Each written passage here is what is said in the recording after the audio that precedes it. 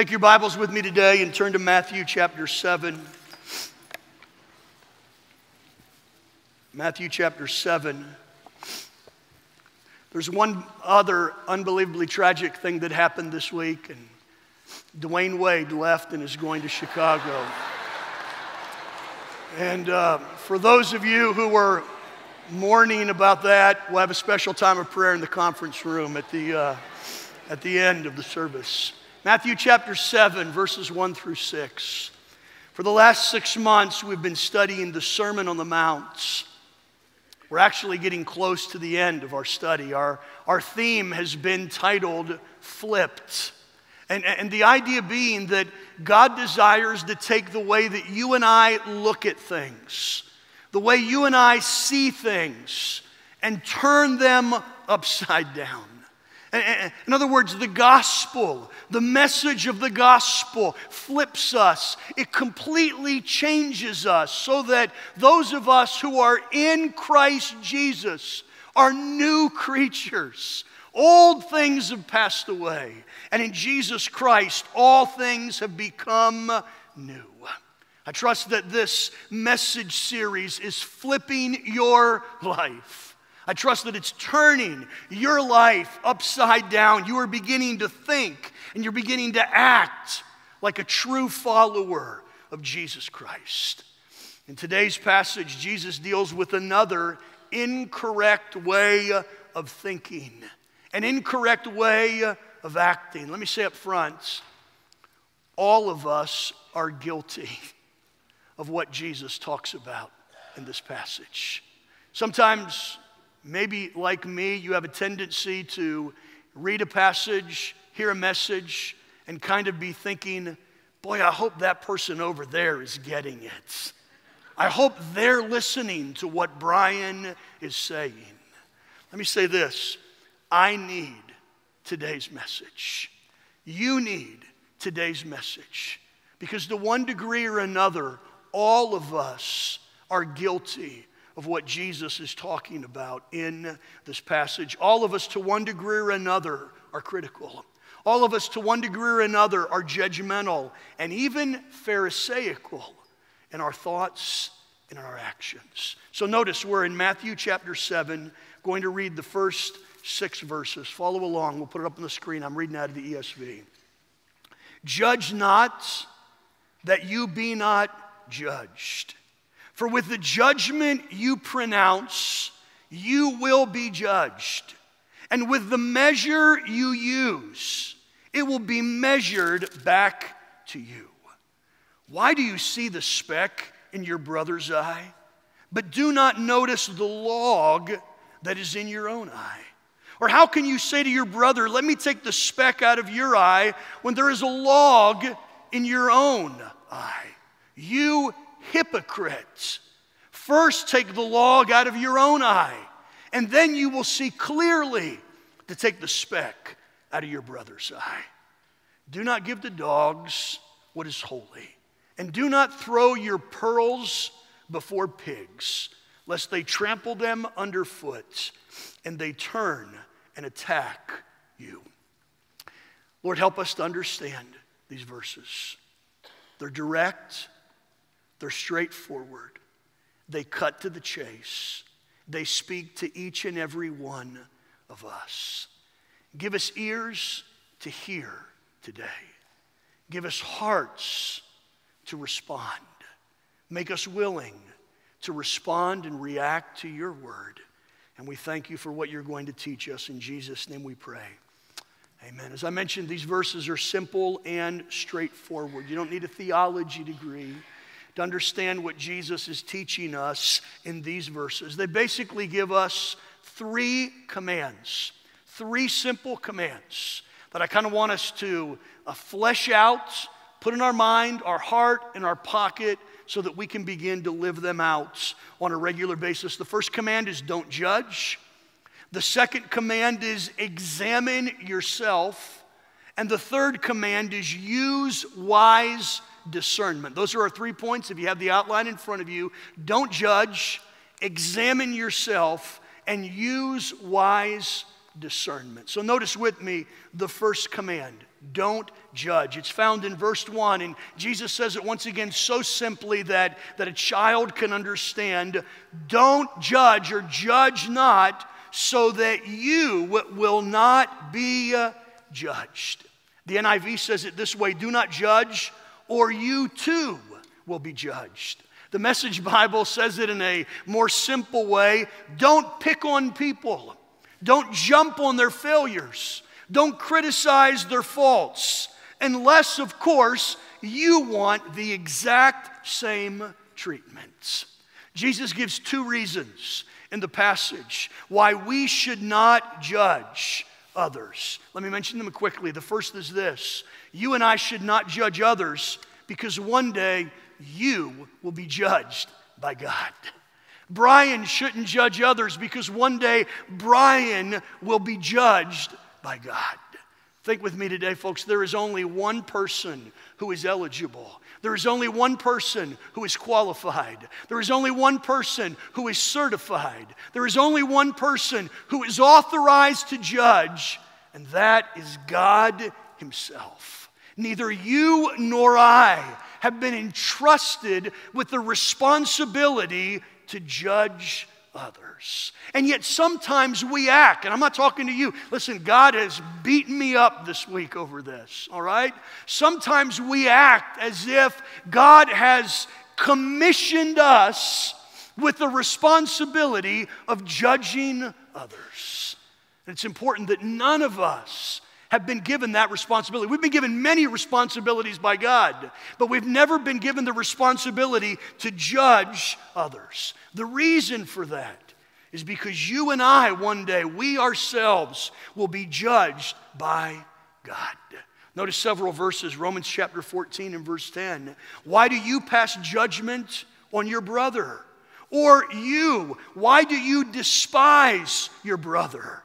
For we will all stand before the judgment seat of Christ. I know I'm speaking to a smart crowd today. What does the word all mean? All. Every one of us. Every single one of us here today will one day stand before God. None of us are exempt. It doesn't matter what your title is. It doesn't matter what your education level is. It doesn't matter whether you're listed as the pastor of the church. All of us will stand before God. 2 Corinthians chapter 5 and verse 10. For we must all appear before the judgment seat of Christ. John MacArthur in his commentary states that whenever we judge others, it demonstrates that we have an erroneous view of God. It doesn't demonstrate that we have an erroneous view of others. It doesn't even demonstrate we have an erroneous view of ourselves necessarily, but it demonstrates whenever I judge, whenever I criticize others, it demonstrates that I have an erroneous view of God. Why is that? Because I place myself on God's level. And it's not that I raise myself up, it's that in my mind, I bring my God down to my level. And I place myself on God's level as if I was equal to God. There's a second reason in the passage why we should not judge. The second reason is this: because by judging others, you open yourself to the judgment of others. You see, by judging others, I expose myself. I open myself up so that others may judge me. Notice verse 2. Notice what Jesus says. With the judgment you judge others, you will be judged. And with the measure you measure others, you will be measured. It's really interesting to look at the verse because the word judge is found 3 times. The way that you judge others, you will be judged by that. The way that you measure others, you will be measured in the exact same way. That's what Jesus is stating. People will judge you with the same standard that you use to judge others. Let me show you how Luke characterizes this exact same teaching of the Lord. Luke chapter 6, verses 37 and 38. That one shouldn't be there. Luke 6, 37 and 38. Judge not, and you will not be judged. Same command. But Luke continues. Condemn not, and you will not be condemned. Forgive, and you will be forgiven. Give, and it will be given to you. Good measure, pressed down, shaken together, running over will be put into your lap. For with the same measure you use it, it will be measured back to you. We have a tendency to use that verse talking about giving. If you give, God will give back to you. To the same way that you give, you will receive from God. But notice in the context, he's not just talking about giving. He's talking about judging. He's talking about condemning. He's talking about forgiving. And he says the same way that you treat others, it will be given back to you. Hey, here's what the passage is saying. He's saying that type of judging is like a boomerang. A boomerang, if you judge other people, it's like a boomerang, and such judgment will come back to you. Boomerang is a great sporting device. I'm not sure whether you've used it before. It actually began as a weapon by the Aborigines in Australia, and they would use it to hunt animals. I know very few people that use a boomerang to hunt today. For us, it's become a little bit of a sporting device, and the idea is what? If you throw it, it'll come back to you. Let me illustrate what I'm talking about. You thought I was going to do it for a second, didn't you? So I actually contemplated trying to do that, and then I thought, well, we'd probably have to have medical personnel here, either for me or for someone else. Here's the idea. Whenever you are critical of someone else, look out. It very possibly is going to come back to you. Whenever you're judgmental of someone else, look out. It's going to come back to you. But whenever you're kind and forgiving to someone else, that attitude also will boomerang, as it were, back to you. The Message Bible translates Matthew 7:2 in this way. That critical spirit has a way of boomeranging, is what the Message Bible says. If you're judgmental to others, they will be judgmental to you. If you condemn others, they will condemn you. On the other hand, though, if you forgive others, if you're patient with others, if you're gracious with others, if you're merciful with others, such an attitude will be given back to you, because Jesus said, remember, for with the measure you use, it will be measured back to you. So here's the very first thing that Jesus says. Don't judge others. Can you say that with me today? Don't judge others. First command, found in the imperative form, in the command form in the text. But there's a second command. Gets a little bit more personal. Second command is this: examine yourself. In other words, take your eyes off of other people and put your eyes on yourself. Notice verse 3, what Jesus says. Why do you see the speck in your brother's eye, but you do not notice the log that is in your eye? Now, let me pause. I love the humor of the Bible. Sometimes we fail because our culture, there's cultural, it's been translated, and we fail to see the humor of the Bible. I am confident that when Jesus used this illustration, that there were some chuckles in the crowd because they got what Jesus was saying. So here's what Jesus is saying. He's saying, okay, here is Brian. I have this log sticking out of my eye. This great big log, I'm going to scratch my glasses. This great big log that's sticking out of my eye. Now, listen, is this log obvious? If I walked up to this morning and I started saying, welcome to Hollywood Community Church, we're so glad that you're here. If this is your first time here, we'd like to welcome you back. You would sit back and think, what is the deal with that guy? He's got a log sticking out of his eye. It's obvious. I should notice, right? So I should be concerned about this log that's sticking out of my eye. But all of a sudden I get this log sticking out of my eye and I look down and I say, oh my word, Mike, you have a little speck of dirt in your eye right there. Let me pull that little speck of dirt out of your eye. And you'd sit back and say, Brian, what is the deal with you? I mean, you should be focused on that log that's protruding out of your eye, and you are paying attention to something insignificant, small, that's in the eye of Mike. That's ridiculous. It's ludicrous. Is it not? And yet, that's exactly what you and I do on a regular basis. That's exactly what Brian does on a regular basis. Jesus said in verse 4, how can you say to your brother, let me take the speck out of your eye, when there's a log sticking out of your own eye? Here's what I wrote down. It's in your notes. It is so easy to see the faults of others, yet so difficult to see our own faults. Can I get a witness on that? Anybody agree? It is so easy to see the faults of others, and it's so difficult to see our own faults. Listen, if you put a gun to my head, I could talk with eloquence about the faults of certain people in our congregation. All right, I'm not going to do that. You say, Brian, why is that? Because to me, their faults are so obvious. And yet you probably could talk about all the faults of Brian if you were forced to do so. All right, please don't do that. All right, but if you do, please talk to Vic and let her filter out whether they're true or whether they're not true. Listen, we have a tendency to see the faults of others, yet it's so difficult to see our own faults. We see the sins of others. We criticize, we judge, and we condemn others when we have problems just as big in our own life. Here's what Paul said in Romans chapter 12, verses 1 and 2. Therefore you have no excuse, O man, every one of you who judges. For in passing judgment on another, you condemn yourself, because you practice the exact same things.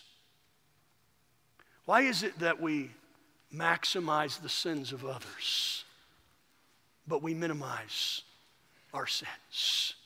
Man, to us, the sins of other people are grievous. To us, the sins of other people are horrendous. And we can even talk about different groups in our society, and we can talk about how abhorrent their sins are. And we fail to realize that there is unconfessed sin in our life. There are pockets of our hearts that are dirty, that if they were exposed to the light, we would be embarrassed. We maximize the sins of others, and we tend to minimize our own sins. Here's what Jesus calls that: hypocritical. Here's what Jesus says: it is hypocritical to criticize the weaknesses of others without dealing with your own weaknesses. Verse 5, he says, you hypocrite. Strong words. You hypocrite. First take the log out of your own eye, and then you will see clearly to take the speck out of your brother's eye. Hey, listen, this week, I've had to sit down before God and say, okay, God, what are the logs in my eye? God, what are the things that for some reason to me are not obvious, yet to you they are so very obvious? God, help me to take those logs out of my eye. Can I ask you today, would you just take a second and do a little bit of self-examination? What are the logs in your eye? What are the sins in your life? They might be sins that are obvious to other people. They very honestly might be sins that are so secret that no one else knows. Maybe God is the only one who knows what's going on in that thought life. Maybe God is the only one who knows the deceitfulness and the sinfulness of your heart. But it's a log in your life. And it is hypocritical to not deal with that log and at the same time be critical of the motes, the specks, the small pieces of sin that are found in the lives of others. You see, in the passage that we're studying, the log represents something. We have to be true to the context. The log in our passage refers to self-righteousness.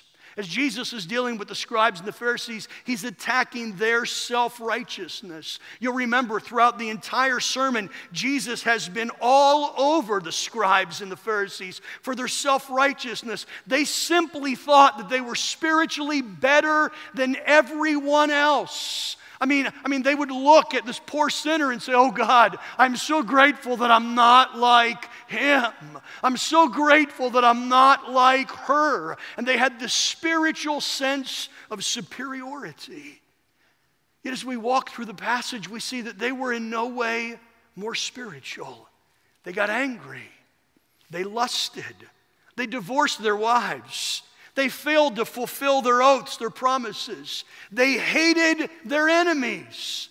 Yet somehow in their own minds, they justified their actions. And they looked at others as if they were less spiritual than themselves. Let's pause for a second and say we have a tendency, if we're not careful, to do the exact same thing. Especially those of us who are believers and have been believers for a significant period of time. It's easy for us to forget from where we have come. It is easy for us to forget the rock from which we have been hewn, as the Bible talks about. It's easy for us to forget what we were like before Jesus came into our lives. And it's easy for us to act as if we are these super Christians that would never commit the sins that other people are committing. Let me remind you of a few truths today. And this is so very important. Grab a hold of this today. Okay, the first is this. This is in your notes. You are bankrupt of any spiritual righteousness. Let me say that again. Let me personalize it. I am bankrupt of any personal spiritual righteousness. Two verses, Isaiah 64 and verse 6. We have all become like one who is unclean, and all of our righteous deeds like a polluted garment. Pause for just a second and think about the best thing you did this week. I mean, seriously, think about the best thing you did. I mean, maybe your wife was just coming at you guys and you sat there and you demonstrated godly patience with your wife. You bit your tongue and you responded, you think, like God would have responded. And you walked away patting yourself on the back thinking, heaven is giving me a standing ovation right now because of the way I responded to my wife. Or maybe you magnanimously gave. You found somebody who had a need and you sacrificially gave to help that person. Maybe it was money that you needed, but you were so burdened for this person. You gave money to help that person. And once again, man, that was a fantastic thing you did. Or maybe you've been praying about sharing the gospel with a coworker, and in the light of everything that happened, God opened the door and you shared Jesus with this coworker. Think about the very best thing that you did this week. Here's what God says.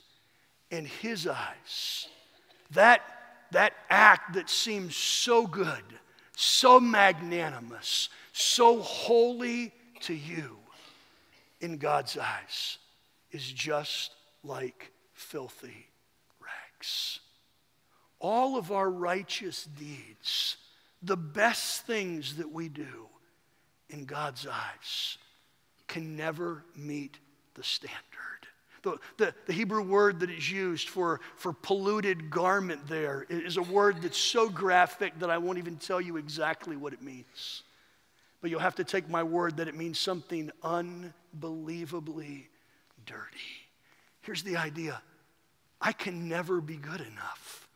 In and of myself, I can never be good enough. I can never do enough spiritual acts. I can never have enough patience. I can never overcome enough sins. I can never help enough people. I cannot be good enough on my own. Paul says it this way in Philippians 3:9, and be found in him, not having a righteousness of my own that comes from the law. Listen, we need to understand that in ourselves, we are bankrupt of any spiritual righteousness. You might sit back and say, man, Brian, you're painting an awful bleak picture. Let me give you the good news. Here's the good news. The only righteousness that you have is that of Jesus Christ that was gifted to you by God the Father.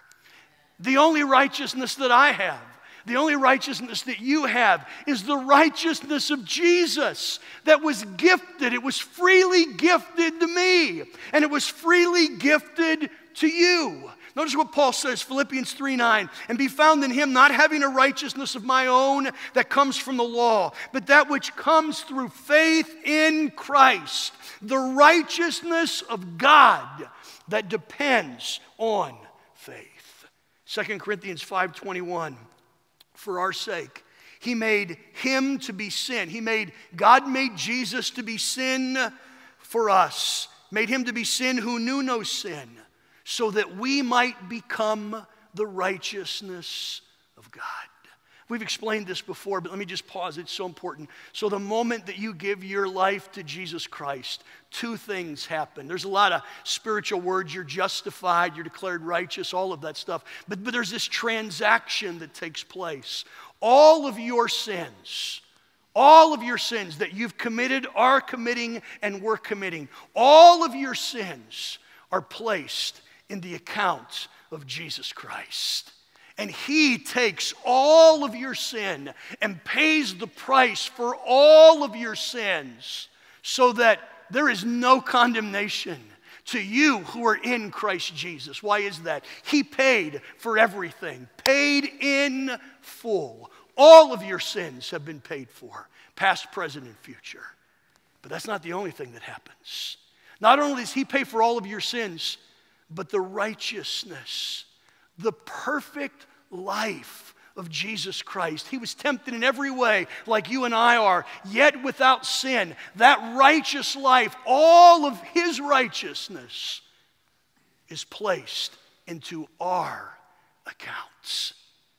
And I can say today that I have righteousness. God views me as righteous, but it's not a righteousness of my own.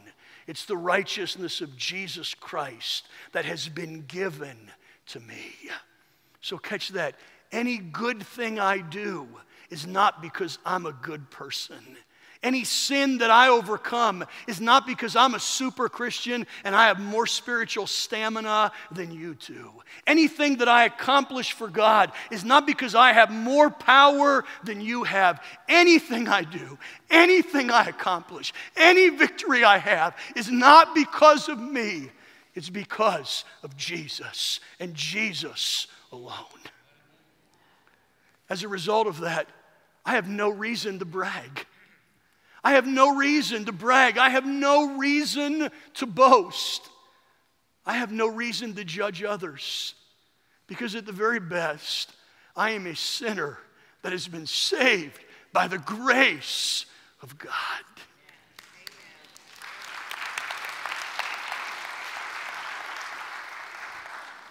And guess what? You are too. You are too.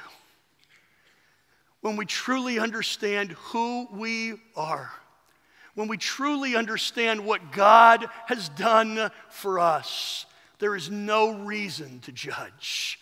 There is no reason to be critical, because we realize that were it not for the grace of God, that's me.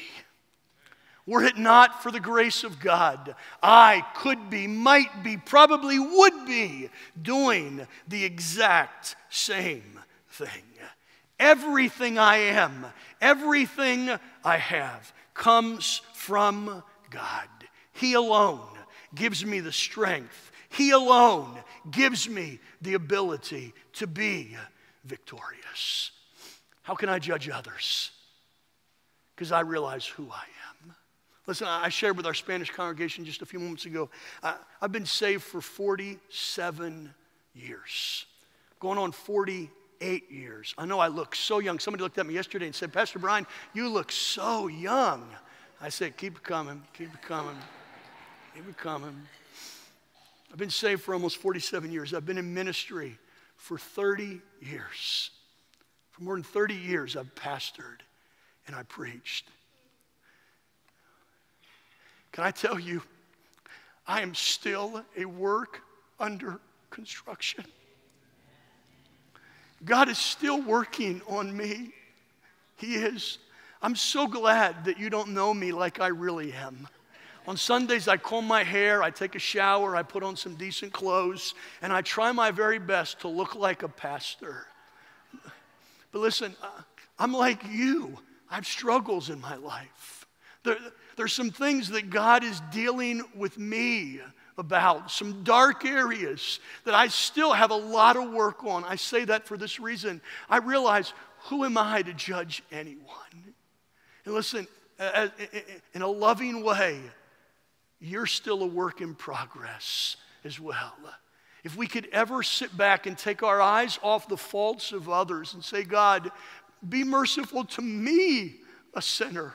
God, I'm trusting you to work in that person's life, but you know what, man? I got enough to work on in my life. I don't have time to be worrying about someone else.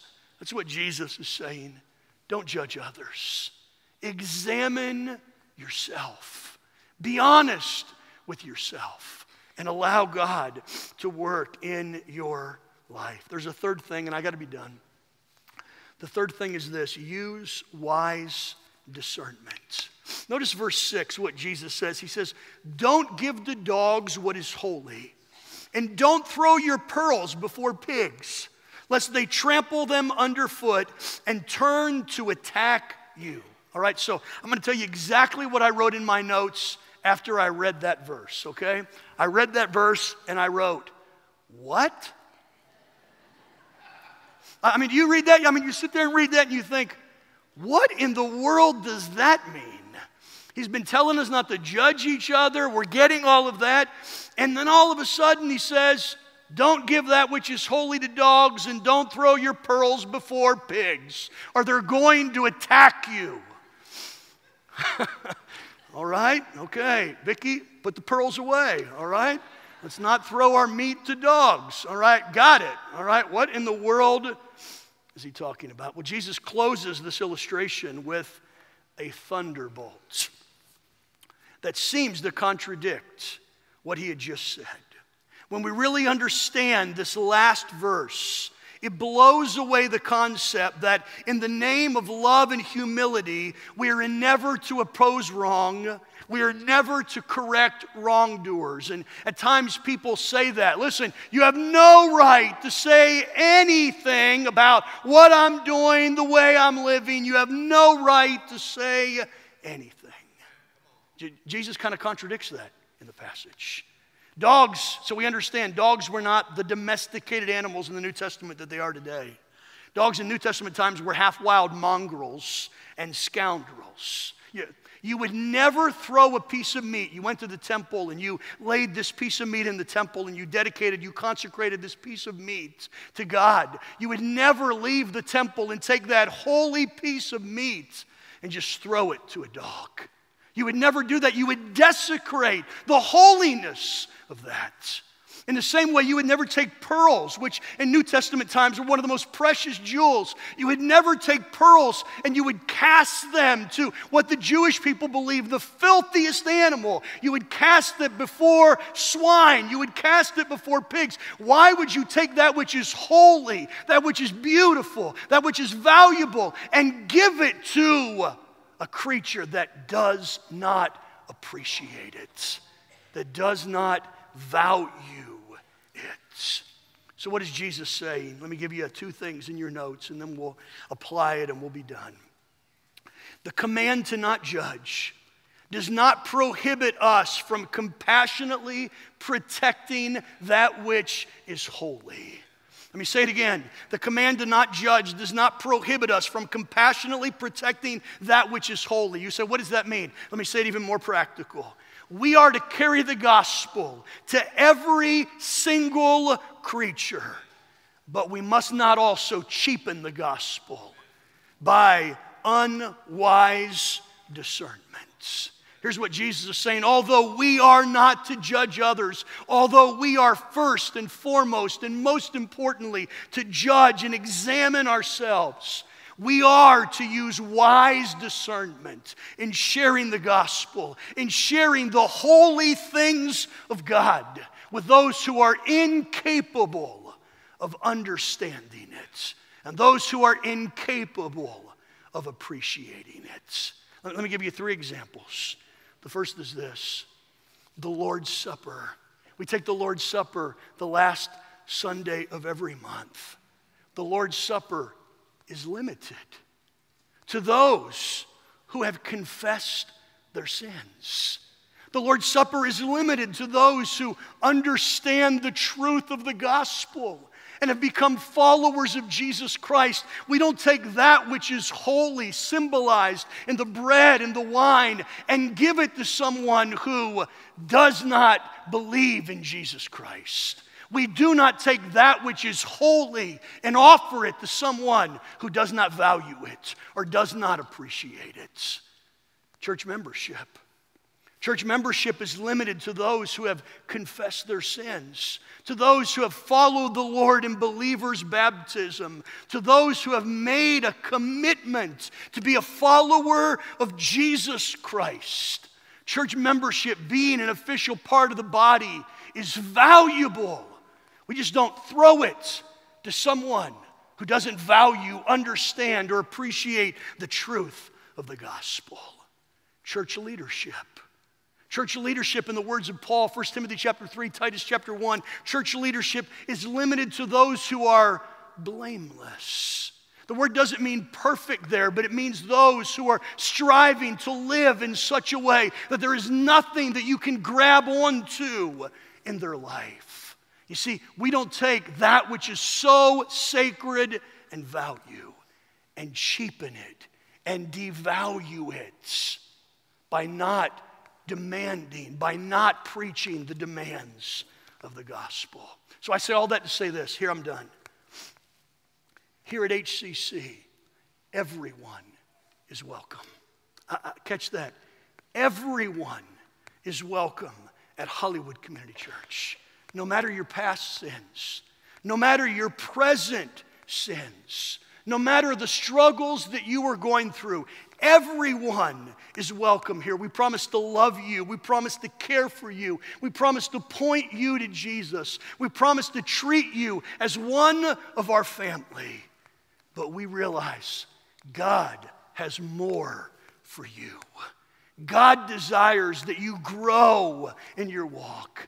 God desires that you turn from your sins. God desires that you embrace His way of living, that you recognize His holiness, and to the best of your ability, empowered by the Holy Spirit of God, you strive for the holiness of God.